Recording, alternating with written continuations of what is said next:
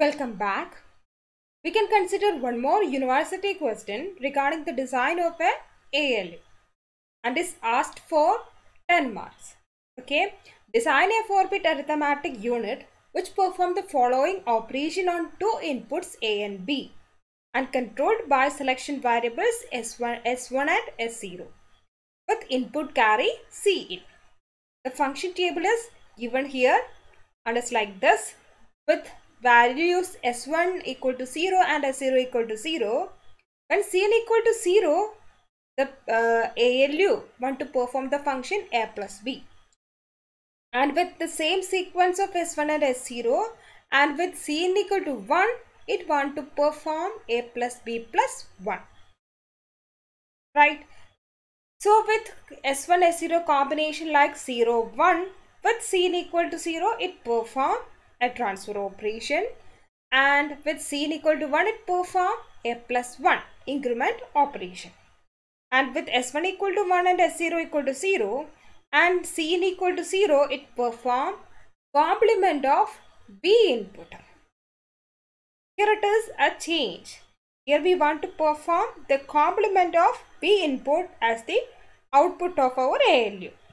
With S1 equal to 1, S0 equal to 0 and Cn equal to 0, the ALU want to perform a complement of second input transfer.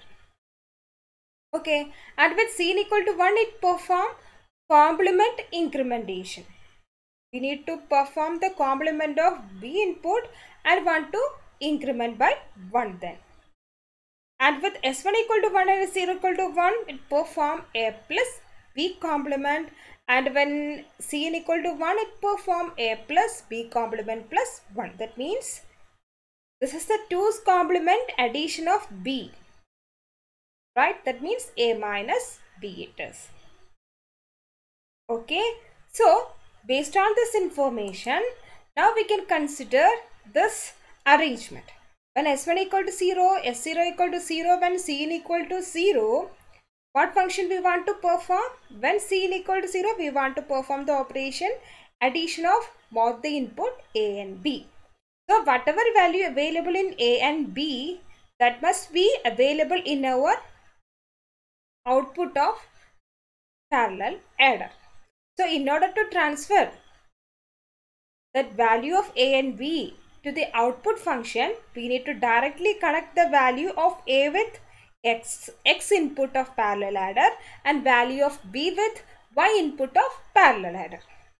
Here in the output function, we need both the x input value and B input value. So that we need to connect the A input directly with the x input of parallel adder and B input with y input of parallel adder. So here it is 0 which is directly connected with xi, this 0 connected to xi, this 1. That means whatever value is provided for ai which is directly passed to xi. Similarly for bi and yi also, whatever value is provided to this bi which is directly transferred to yi. So for this ai and vi, what are the possible combination like 0 0 0 1 1 0 and 1 1. Right, so whatever value provided to this ai which is directly transferred to xi here, and the value provided to bi which is directly transferred to yi. And consider the next one, that is S1 equal to 0, S0 equal to 0 with Cn equal to 1. What we want to perform?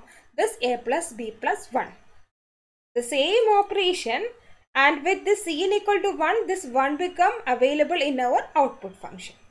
So the same operation, whatever value provided to this ai which is transferred to xi, and whatever value provided to vi which is provided to yi, so that this a value and b value become available in our parallel adder output.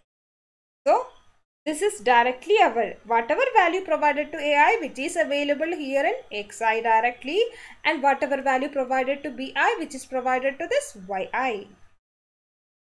Okay, so consider next case.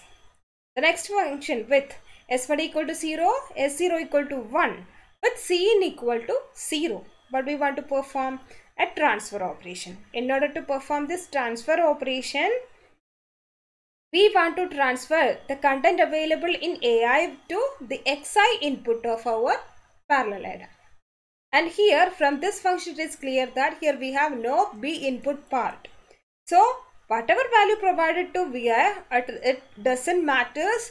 Yi input of parallel adder must be full of 0. That means whatever value provided to Vi, it does not transfer to or connected to the Yi input of parallel adder. The Yi input is always set as 0 here in order to perform this transfer operation with Cin equal to 0.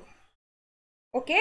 So whatever value provided to this Ai, which is directly connected with or transferred to Xi. Okay. And whatever value provided to this Bi, we don't want to consider the value of Bi. Whatever value provided, it doesn't matter. We need to consider 0 for this Yi, because in the output function here we have no Vi value, right?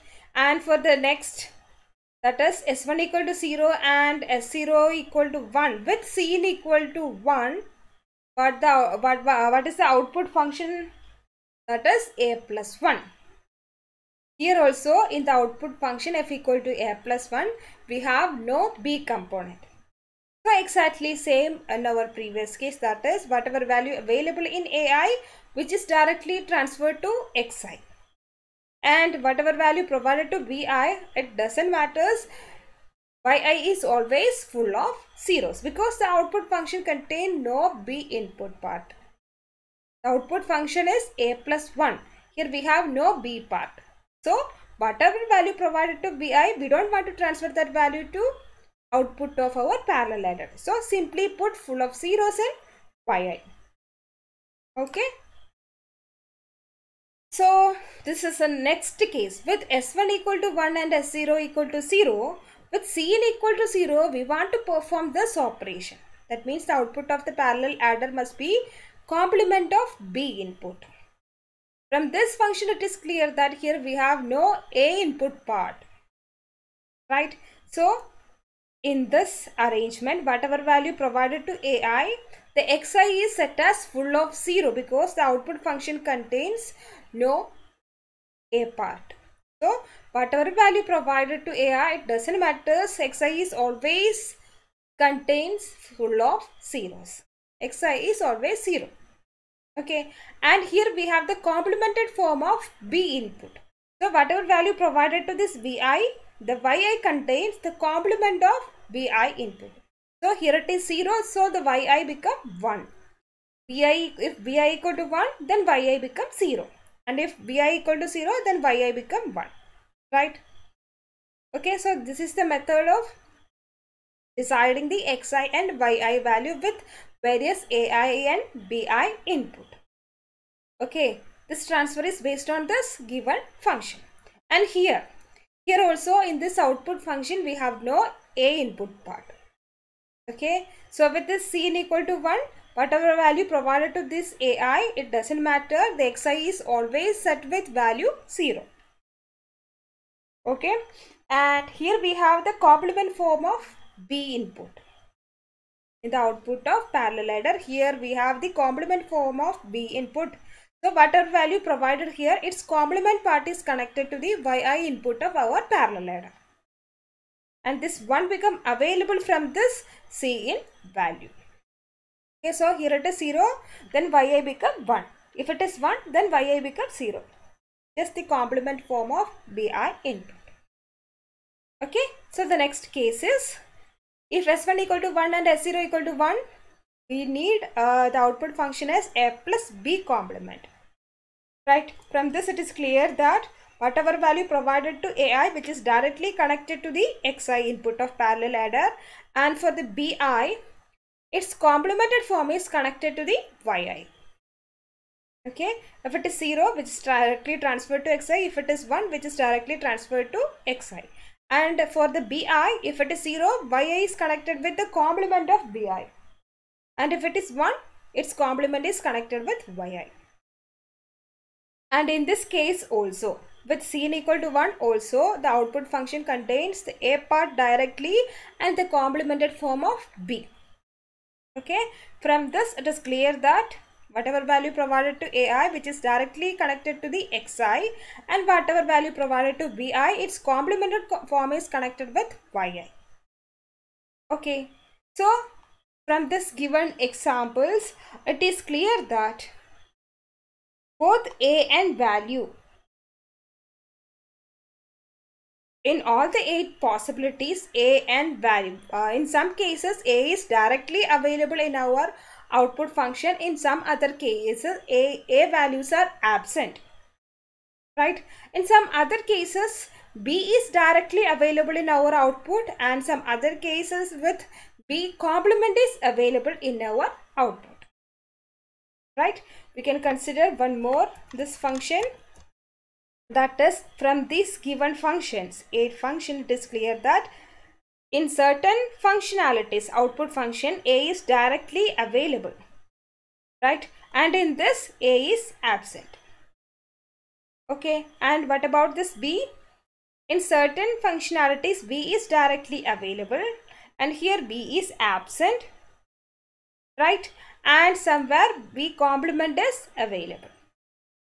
Okay, so we need to simplify both for xi and yi using the okay, now consider the K-map simplification for xi. From this, consider this combination. Okay, and the minimal representation is like this: S1 bar ai. Okay, next consider this combination. From this it is clear xi is equivalent to S1 bar ai plus S0 ai. Okay, now consider second K-map, that is K-map for yi simplification. From this combination, we can decide this yi equal to S1 bi complement plus S1 bar S0 bar pi. Okay, so using this information or using this representation for xi and yi, we can consider this particular circuit diagram. Okay, and we are asked to design a 4-bit ALU. So we need to consider 4 such full adder circuit. And this S1 bar A1 and S0 A1 decides the X1 input of this full adder, and this S1 B1 bar plus S1 bar S0 bar B1 decide this Y1 input of this full adder. So such 4 full adders are needed here in order to design a 4-bit ALU for this particular function table. Okay, thank you.